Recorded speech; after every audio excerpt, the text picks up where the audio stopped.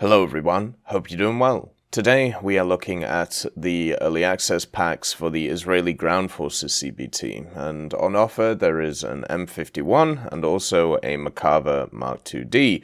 Both of these packs seem pretty interesting, but as always, when it comes to these packs, just remember, before the Israeli ground forces come out, which will probably be in the next update, the only real benefit you get from buying these right now is obviously access to the vehicles early, and also being able to upgrade your crew skills. Generally, you aren't going to be able to put any research into the tech tree because it doesn't exist yet.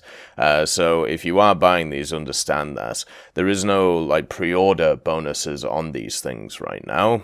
So even a day before the update of the Israeli ground forces coming out, you would be able just to buy these. They would have exactly the same effect. You just wouldn't have been able to play them to get the crew skills up. So please understand that. When it comes to these packs as well, as the vehicles will be introduced before the CBT, you'll get 3 free respawns in arcade and realistic battles in each of them. So you'll be able to respawn them 3 times to be able to play them, so you're not going to be a one and done vehicle.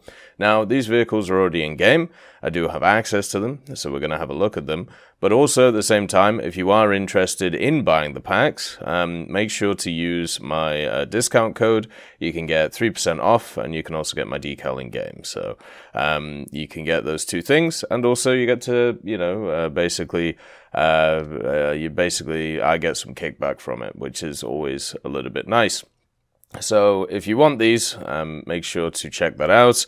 And right now, the M51 pack is $40, and the Merkava Mk.2D pack is $60. And also the differences between the premium time that you get and also the Eagles.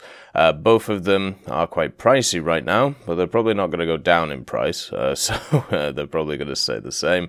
Anyway, let's get into the 2 vehicles themselves. So the first vehicle that is available to buy is the M51. We had a brief look at this one on the dev server, but they have updated it in a few separate ways.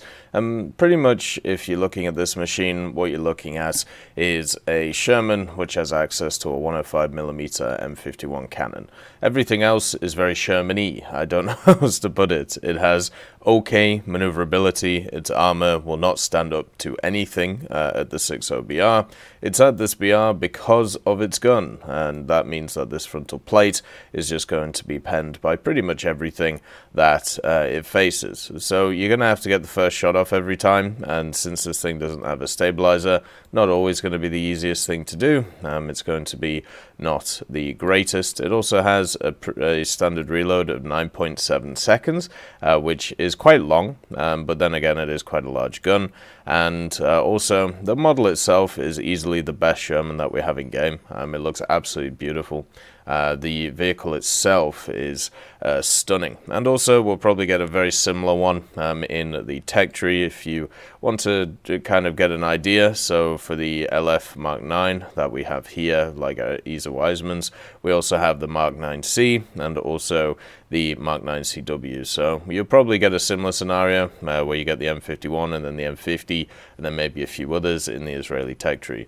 It also comes with some barrel markings, which is pretty cool. I know a lot of people like that. It also gets the big light, but the light doesn't work, or at least I don't think it does.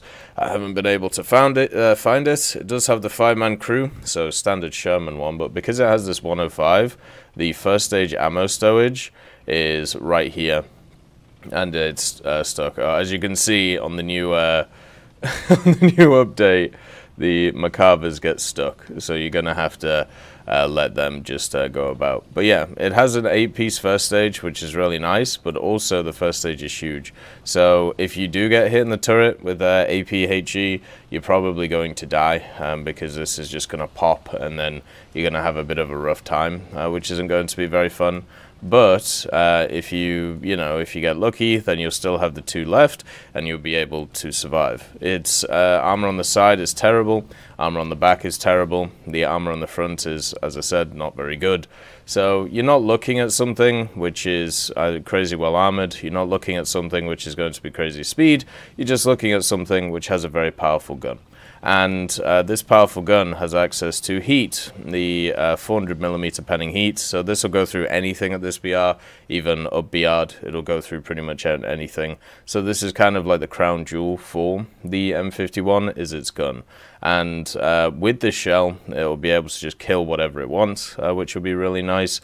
And also, it has access to smoke grenades, you can see on the side here, and also artillery, so that's a nice little addition as well.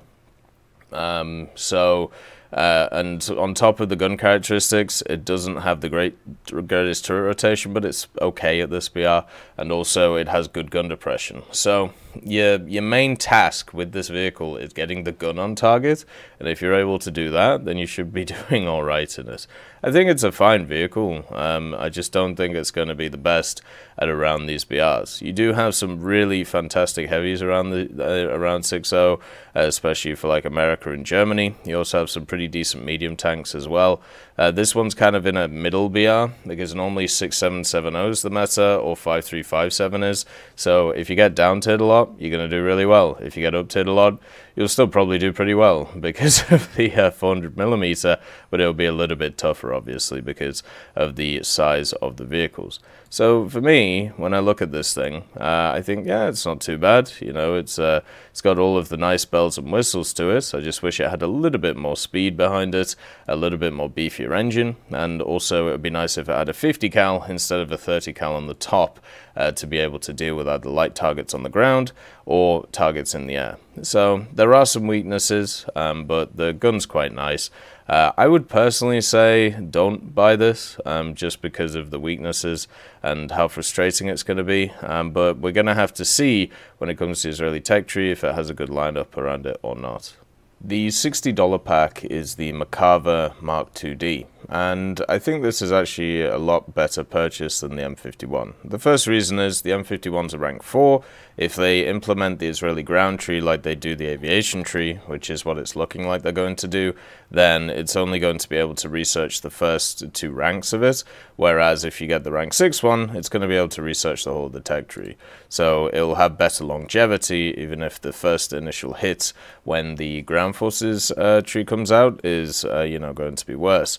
Now the Merkava Mk.2D right now is at the same BR as the standard Mk.2B, but it's better. So you basically have a slightly better machine, because it has a slightly different turret, which has way more additional armor on it. Now, generally, you don't shoot the turrets of the Merkava, or if you do, you shoot this area here, so you can shoot, and hit the guys back here. But from the front, as you can see, this thing has a lot of beefy armor. It also has a composite screen with 0mm of armor, which is unheard of. But you can see the additional stuff in front of the driver here.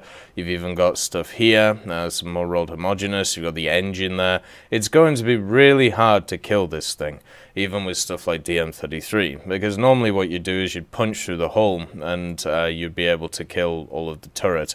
This is something that you can do against the Mark III, but because of the Mark II's BR, it's a lot harder to do because, well, your APFS doesn't pen that much. It does pen, but the post-pen effects that it has will not be as good. So the vehicle itself is one of those which will be very survivable from the front. You will always have to use all your FPEs because the engine will get knocked out and you'll have to get used to that. It's just kind of how it is. But it also, from some other things, it also has secondary fire controls for the commander, which is quite nice, and also the 4-man crew. It's really going to be tough to one-shot this machine unless you see its side and you know where the first stage ammo is, which is right here, these 6 pieces, which is next to the loader. So it's not easy to hit that. You're going to have to hit it from the side, or you're going to have to hit it from the back. And from the front, this thing is going to be very, very tanky. It's not going to be able to stop many rounds from penetrating. It doesn't have the best armor, but what it does have is a lot of secondary armor inside and a lot of modules which are cramped together, which will eat the spalling of the rounds. And that's basically what will happen. So you're going to have to, with this thing, probably you're going to get breached a lot, you're going to get barreled a lot, and you're going to have to just go from there. It does also have extra survivability in its modifications. You have ESS, you have smoke shells, you also have access to 12 smoke grenade launchers, and then also 30 smoke grenade launchers on top of that. So you have a ton of smokes, so you can pretty much cover the whole map. You also have an LWS to tell you that you're getting lasered, and you have all of these other nice additions to the vehicle. And it's just so nice to see, you know, the vehicle itself. It has the standard reload for the 105, 8.7 seconds stock. It has good gun depression. The mobility is pretty good on this quite heavy machine as well, thanks to the engine in the front. But just understand you're going to get burnt out quite a lot when pushing forward. But at the same time, your survivability is through the roof. The Mk.2B was one of my favorite experiences in the Merkava.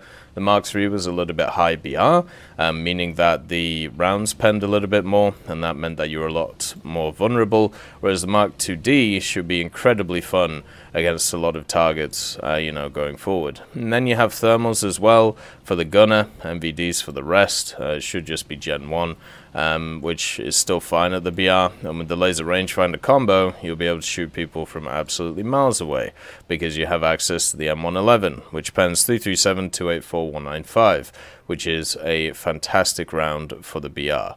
So this has pretty much everything you'd want. It would be nice if it had a bit more mobility, but apart from that, you know, you've got armor, you've got survivability, you've got a good gun, you've got thermals, you've got a ton of smokes, you've got everything you would want in this vehicle. It's going to work really, really well with the additional armor compared to the standard Mk.2B. Won't be surprised if this one actually goes up in BR at some point. So watch out for that, which is why sometimes it's better to wait until tech trees are released and then make, or, you know, just before tech trees are released, so you can see if this thing's going to have a lineup around it. But at least right now, this one is looking absolutely fantastic. Definitely worth having a look at and thinking about. If I was going to pick up one of them, if I didn't already have both, I would definitely pick up the Merkava Mk.2D, just because I had a fantastic time in the 2B. I hope you all have a wonderful day, and I'll see you next time. I'd just like to thank Professor X 1718, Orange Tail, Sakoshi Tiger, BRFC 15, Teddy, John Ryman, Universe A, Eugens Terry, Ambrosius McClellan, Daniel Stanton, Martinez, B. Young, and then Kyle Kin, Barine, Lafouche, and also Samuel Slick for supporting the channel.